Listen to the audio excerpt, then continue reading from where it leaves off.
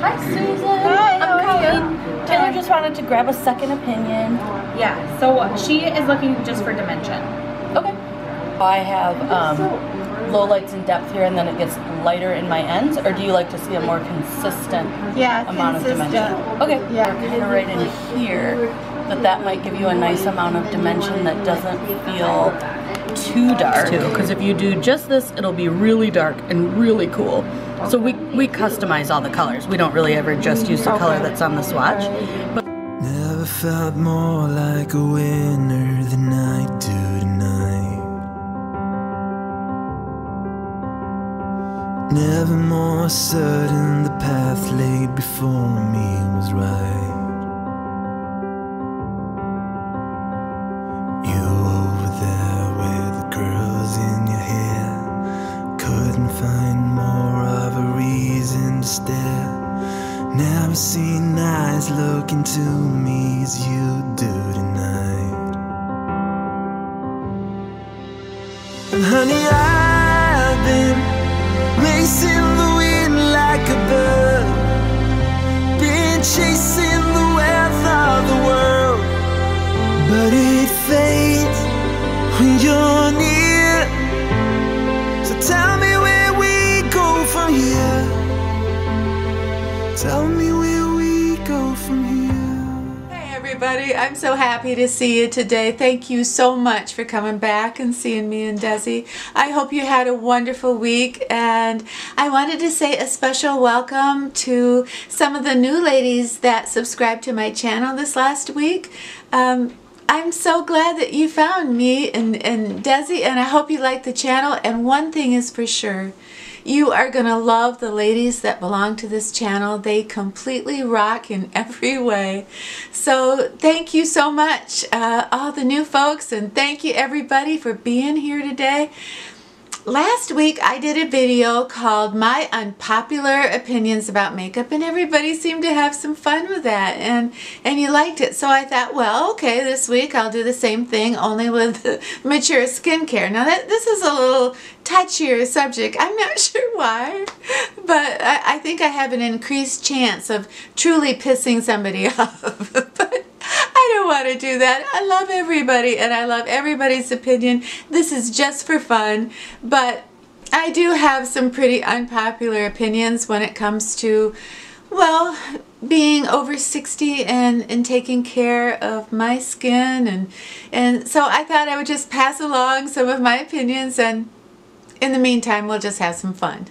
So let's do this. All right, are you ready to talk skincare and be unpopular with me? Okay, here we go. The first question is, what is your basic skincare philosophy? And my philosophy is you don't have to have a lot of money to have fantastic skincare. And I think if you know there's two things that age us, the sun and free radicals. Well, if you have that information is power. So it isn't that we're looking for a certain brand or a certain technique. We are looking for certain ingredients, great ingredients that are going to protect us from the free radicals and protect us from the sun. So information is power. Money isn't when it comes to skincare, but information is. So yeah, that's my philosophy, along with drinking water, getting some sleep, and keeping your stress level down. Yeah, all right. The second question is, what product do you hate that everybody on earth loves? And if you know me, that is so easy, and it is that cacao oil. Any product that has to put another product down in order for you to buy it, I don't trust that company. And they have certain talking points that they give people to use, like, well, it has more vitamin E than argan oil, and it has more retinol than rosehip seed oil, or whatever. But there's no evidence that any of that is true. I will link a video below by Dr. Dre, and she did a great video on cacao oil. So I don't have to be the only unpopular voice here that doesn't care for that oil. But if you love it, that's fabulous. This is just my 2 cents. It's just my opinion. But I don't like that oil. This next question turns the tables. What product do you love that everybody on earth hates? And I would have to say my Stone Crop cream. I love this cream. This is my Green Miracle Cream. And this is the most expensive product I buy. This is almost $40. And I love it that it plumps my cheeks and it fades my age spots. And I tap it in at night and I just love it. Well, you hate it. I can tell from the returns that you don't like this cream. And I love it. So to each his own, there you go. But I just love that. If you know anything about stone crop plants and the whole premise of how this plumps us up and fades our, but you don't care about that because you hate this. So I'll stop. Stop right now.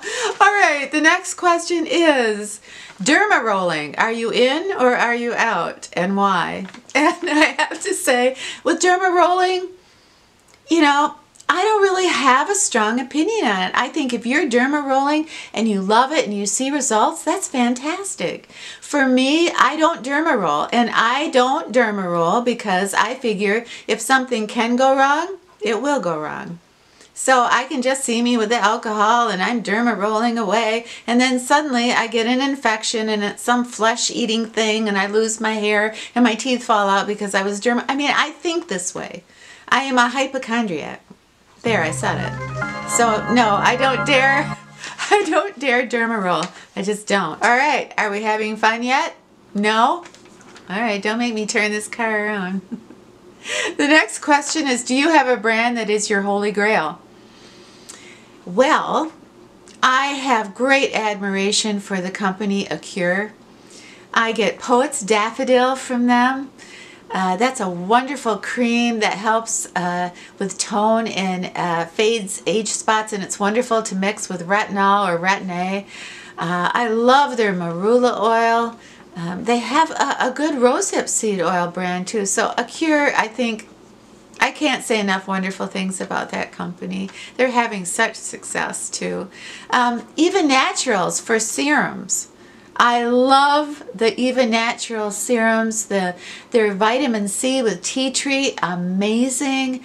And their 10 actives, oh boy, don't get me started. I love Eva Naturals for their serums. And for rosehip seed oil, the Aracasio, that brand is fabulous. So there's three brands I love. All right, and the flip side to that, is there a brand that I dislike? And there's a couple of them that make me nervous. One of them is Peter Thomas Roth. I've tried, oh gosh, his dragon blood, his retinol. I've tried his pumpkin mask cream. I've never had any luck with that brand at all, and I know it's pretty pricey. I do use a pumpkin mask by Adelou. Anyway, this is about $18, so it's about a third of the price of Peter's brand. But oh, another brand that makes me nervous is, I watched a video by my friend Mary Glitzy Fritzy, I'll link it below, but she did a whole expose on Drunk Elephant, and she showed before and after pictures, and her skin actually got worse, and that video is burned into my memory forever. So now I don't dare use Drunk Elephant after seeing that video. Just the thought of going backwards just scares me. But I do know a lot of people like Drunk Elephant, but I think they're very expensive, and you watch Mary's video below, it's scary. All right, the next question is there something that you used to do for your skincare routine that you no longer do? And yes, I used to use the Neutrogena microdermabrasion system, and I used to talk about it all the time. And when I used it, I could actually see a firmness in my face, and I just loved it. But I started to use the ordinary 30% AHA peel, and when I started to do a chemical peel, I no longer had to do the harsh pad microdermabrasion treatment on my face from Neutrogena. So yeah, I can't do that anymore. My skin doesn't need it, and my skin has grown, I think, way too sensitive for it. what is the one thing that helps us anti-age that you think doesn't get enough love or attention? And I honestly believe it's retinol. I have used retinol and I have used Retin-A, and they both did wonders for my skin, and I think they're both very powerful. I don't think that the Retin-A did any more for me than the retinol, and I'll try to show you some pictures of what I'm talking about. But I use a combination of retinol and tea tree, and I love it, and I use it day and night, and I also use the rosehip seed oil that is chock full of vitamin A also. So, but there are times where I do wonder, because Retin-A is so expensive, I wonder if it isn't sort of a pharmaceutical brainwashing thing that's going on, you know, that we have to use Retin-A. Nothing's as good as Retin-A. Because for me personally, that is not the case. So yeah, I think retinol is a fantastic product. I don't think a lot of us talk about it, and I don't think it gets enough love. All right, is there a skincare treatment you just can't get on board with? All right, there's a couple of them. And I guess the biggest one is the Clarisonic. I mean, at night, I like it to be mellow, and I like to go into the bathroom and use my cleansers. And you know, when I'm using a Clarisonic, it's really loud. It has a very sharp buzz to me. It's usually an F sharp, and that's very irritating. It's the same tonality as a vacuum, so that ruins my buzz of peacefulness. And then I'm using it and the water drips into my, anyway, it's just a nightmare. So I can't get on board with a Clarisonic as hard as I've tried, and I know you guys love your Clarisonic, but it's just not for me. It's just not mellow enough. And the other thing I can't get on board with are those peels where you actually, hunks of skin fall off your face after 4 or 5 days. I can't do that either. Again, I'm a big chicken. All right, the last question is anti-aging skincare a scam? Or is there really things that you can do to look younger? Without a doubt, I wouldn't be here yakking if I didn't honestly believe that there are important things that we can do that make us look our best. And I think this kind of takes us back to the first question, your skincare philosophy, where, you know, we know what ages us. So as long as we have that information, then the scams can't get us. Because I mean, when you're over 50, it seems like so many of these companies, their number one goal isn't to make us look better, but it's to get us to part with our money. And they promise amazing things that we know are not true. But when we're armed with information and we're looking for the antioxidants and the sunscreen, and we're looking for things that help turn our cells over quickly, like retinols and Retin-A's and rosehip seed oil, when we have the facts, yeah, you don't have to be a rich woman to have a rich skincare routine. And that's what I love. So as long as you have information and you have a skincare routine that you can afford and that you love, the scams can't get at us. But they're out there. They truly are. 'Cause honey, I've been racing the wind like a bird, been chasing the wealth of the world. Ooh, every stone I turn. You know, I'm really hoping that you had a better week than I did. This week my computer crashed, so what a mess. I'm gonna have to go get a new computer. And I've been shopping for cars. I've been taking my time and working with a finance company and making sure I don't make any mistakes, but it's been a while, and it's time I bought my car. And you know, sometimes I think I do my best thinking when I'm out walking Desi under the moonlight. And I was thinking the other night who I was when I first came here 6 years ago, and I didn't have a car. And actually I didn't have a computer either, now that I think about it. But anyway, you know, it was just after my divorce, and you know, and I was really scared, and I couldn't think of one reason to get out of bed 6 years ago. And I feel like I've rebuilt my life, you know, brick by brick, real slowly, but real deliberately, and that I'm not the same woman. I'm not the same woman now that I was then. I have been so lucky that I have gotten to share the last 4 years with so many of you out there. And you have enriched my life so much by telling me your stories of your life. You know, and last year I was doing videos about dating and, you know, how I felt about, you know, growing older. And this year my videos became more about love and loss and transitioning. Not only to a new way of life, but a new...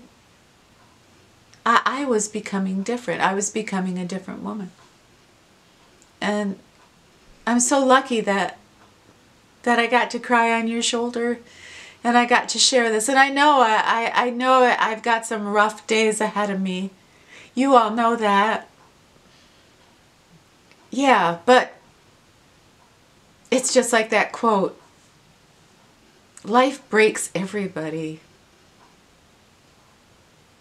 It's just some of us grow stronger at the broken places. And I feel so strongly, it's almost like all of us here. How many times have you felt like you got knocked down? And how many times did you feel like, I'm never going to make it up? But you did. I think about that a lot. And I'm so comforted and so amazed at the sheer strength of women. 'Cause honey, I've been racing the wind like a bird, been chasing the wealth of the world. Ooh, every stone Oh my goodness, I can't believe it. When I adopted him last November, he was just turning 4 years old, and he had a life of living in a closet, and he didn't really know how to walk outside. And now he loves going outside. It's his favorite thing, and he's not shy anymore except in front of the camera. But anyway, thank you all for being so supportive and being so wonderful to Dez and encouraging me to keep going in the right direction. So with that, thank you so much for everything you do for us, and have yourself a wonderful brand new week. And when you're done with your week, come back and see us. 'Cause honey, I've been racing the wind like a bird, been chasing the wealth of the world. Ooh, every stone I turn, I've spoken out every word, but it fades with you near. So tell me where we go from here. Oh, tell me where we go from here.